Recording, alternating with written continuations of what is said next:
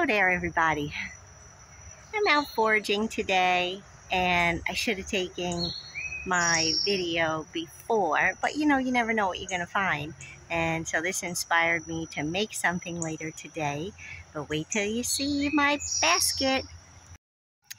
Yep, we got us some chicken. Chicken of the wood. Is that not gorgeous? Oh my gosh, so fresh. We got the greens growing out of it. You can see the back. You can see all the pores on the back, but it's beautiful. Nothing has gotten to it yet. There's some more in there. So some will become dinner, and some will go to market. And then in here, I had to move the chanterelles and the cinnabars because I needed to make room for the chicken.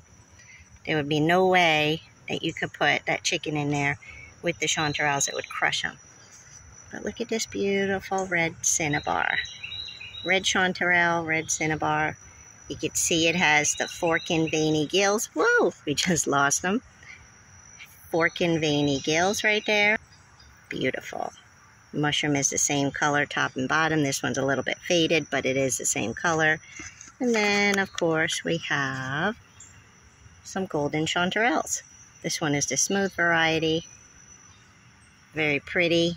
I think I have at least a pound of chanterelles and cinnabars.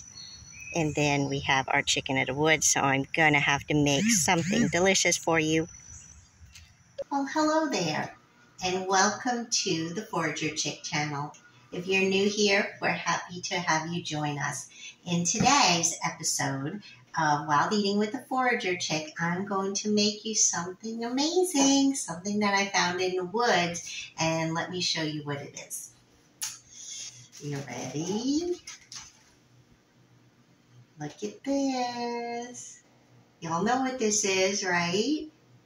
It's chicken of the woods. So this chicken of the woods mushroom I found the other day in the woods, local to me, and I was so excited. I found I guess it was about 3 pounds or so, and so we did sell some. And this one, I'm going to cook this today for you guys. And then this other little piece that I have here, look at it. Isn't it amazing? This piece is going to a class I'm going to be teaching up in New York, so I'm pretty excited to bring that. But I want you to see this. Look at it. It's orangey, peachy colored, and you can see the pores on the other side, but this one is really fresh. And so I'm going to make for you today a chicken of the woods sandwich. It's a Chick-fil-A copycat. And if you've ever eaten at Chick-fil-A and you've had their chicken sandwich that's fried and put on a roll with mayonnaise and pickles, they soak their chicken in pickle juice. And the pickle juice makes the chicken all tender. Well, it does the same thing with chicken of the woods. And I swear, you will not even know that this is not real chicken when you eat it. So I'm going to go ahead and prepare this. The first thing we have to do is clean it. And it's pretty clean right now. I have this cute little mushroom brush. Isn't it cute? I'll link this down below in the description for you guys. But I just clean it and make sure there's no dirt and stuff on the back of it. And I'm going to break it apart anyway because we might see some little critters in there. So what I do is I just break apart these little petals. That's what I call them, fronds, petals. Break them apart so they're like chicken cutlet size. This one's probably a little bit big. I'm going to go ahead and cut that one in half. This one is good. And then this one. And I'm going to save this little piece, so it's not like I'm not going to use it. See that? So I'm going to clean each one of these. Make sure there's no dirt on it. I don't wash these mushrooms. This one's going to be soaking in the pickle juice. So if it was really dirty, you could wash it and then just lay it on some towels to dry. Right before you're going to cook it. Don't do that and then put them in the fridge because then it'll be a soggy mess. All right. There we go. And the main thing when you are doing, can you see the back of that? See how clean it is? When you are picking mushrooms, just pick really healthy specimens and you don't have to worry about all those critters in there because we don't want any extra protein in there.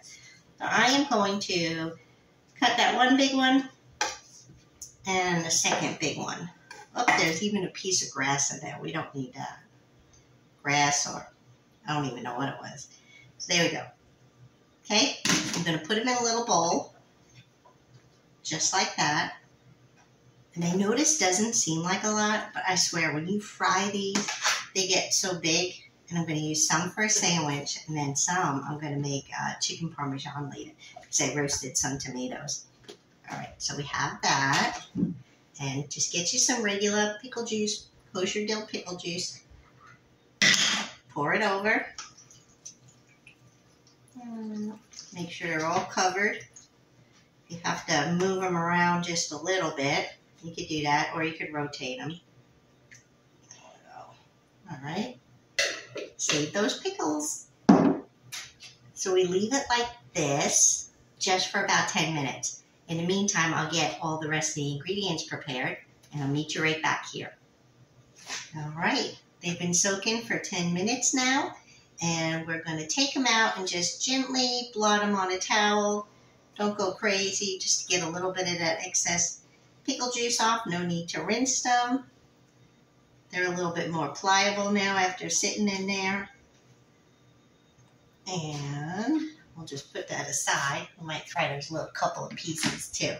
But so then what I did is I have here flour, an egg, a little closer, flour, egg, and some panko breadcrumbs. But first we need to season our flour with some salt and pepper. And all I do is just take just a little, I eyeball it. I'm going to salt it after it comes out of the fryer too. And some black pepper. You could also put a little bit of garlic powder if you want it in here, onion powder, whatever whatever you like. Any kind of like cayenne or paprika. There we go. And then I'm going to check my oil first. I have a cast iron pan here with some vegetable oil, canola oil, and you can use coconut oil, whatever oil you want. I just wanted to see how hot it is because I already turned it on. And it is pretty hot. You want it just like when you're frying chicken. So the first thing we do, take our little chicken and woods, put it in the flour, then dip it in the egg. Let some of that egg drip off though. And get it all in there. Let it drip off. Oops, lost a piece. Right into the panko. I'm using my hands. My hands are clean. Alright, put on a little plate here. See that? Do another. Get it all covered.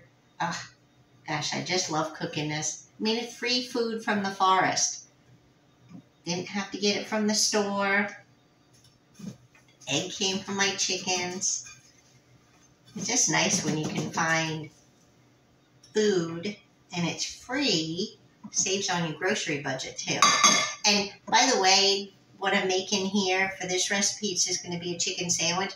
But I'm going to link up here somewhere the other video that I have for making. It's a take on chicken parmesan, and I use roasted tomatoes. And in the video I think I used some vegan cheese instead of regular cheese, but you can use anything you want. So you have to check that out.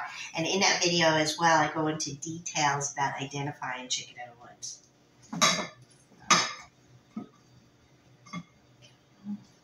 Almost done. Then we're going to put them in.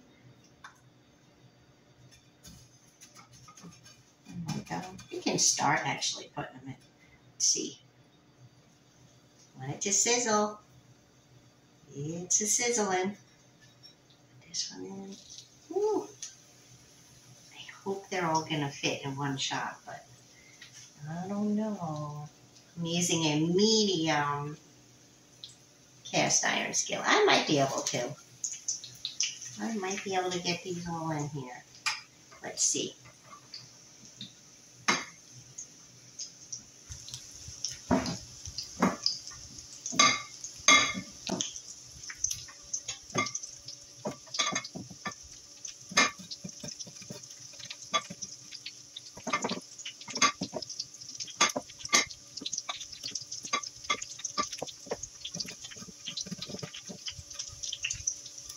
So you just want to turn them over when they're golden brown.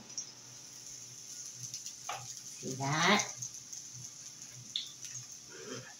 Turn it over. See what this one looks like. Oh, that one's not ready yet.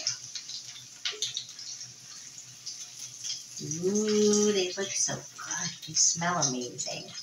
Oh, come on, it's fried. Panko breadcrumbs. Can't go wrong there. Just gonna rotate them. Leave them just a couple of more minutes and we'll flip the rest. Then I'll show you what we're gonna do with them. You'll have to see these. First couple are coming out. Let those grease strip off there. Look at that. Isn't that gorgeous? Lay it down on the plate. Put that right here. Put it right on the plate. This little one is done too. And that one needs another minute.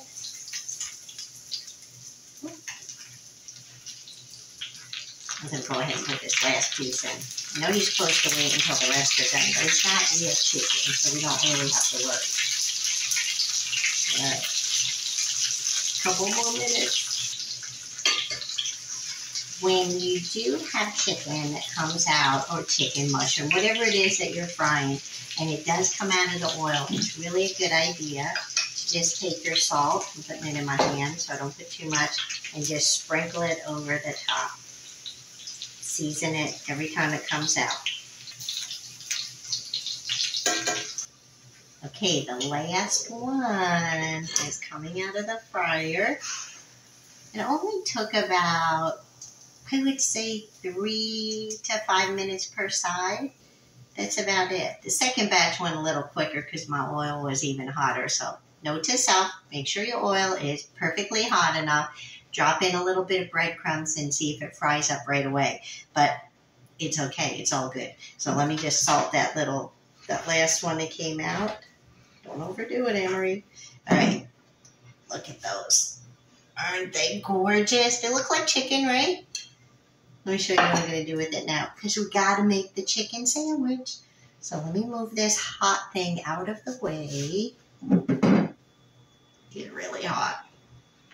Let's just scoot it over there so there's no chance of me having an issue with it. All right. So to assemble our sandwich, now my bun is not like Chick-fil-A's. I got a really nice seeded bun here. Have any kind of bun that you want. You need mayonnaise, of course. A little bit on the bottom. Or a lot. A little bit on the top. Squish it on there really good.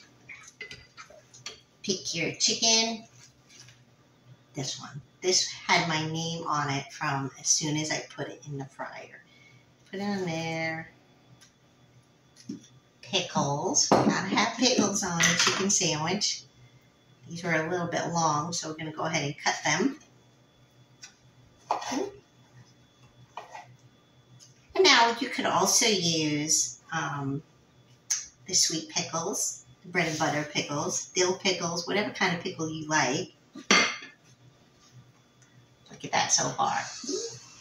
Now, the next thing I'll put on there is, just because I feel like doing this today, is I made a little bit of hot sauce last week, and this is a turkey tail infused turmeric and ginger hot sauce. Yeah, I'll put that recipe up one day. Maybe. So I'm just going to sprinkle, a little sprinkle, pour, spread, whatever you want to call it, just a little bit on there. Okay, so that part's not Chick-fil-A, the hot sauce. And then I'm going to put a little bit of honey. Feeling a little bit on eating on the wild side today. Even more wild than normal. Put your bun on there. I want you to look at that first. Oh, my word. Put the top on there. Cut it in half because we don't need to eat like animals today. Not in front of you.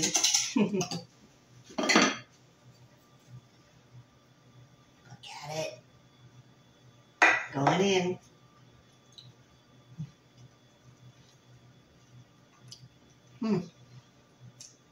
Dripping down my face. Crunchy. Taste that mayonnaise and the pickle juice. I really like the hot sauce on top of this with the honey. So you get hot and sweet all together. It's always nice when you can do all those flavors. So good. Chicken in the woods is crunchy, tender, delicious.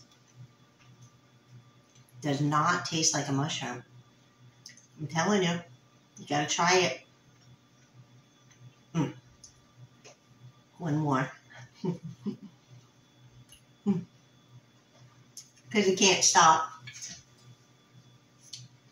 I'm gonna be the animal and use dish towel for my face. So, I hope you guys liked this episode.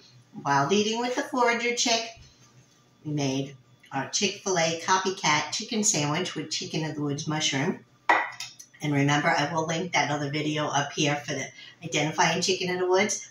And I hope you liked this episode. Have a beautiful day. Share with your friends. And if you're not already subscribed, hit that little subscribe button and like. We love comments too. Thank you and have a beautiful day today. Bye now.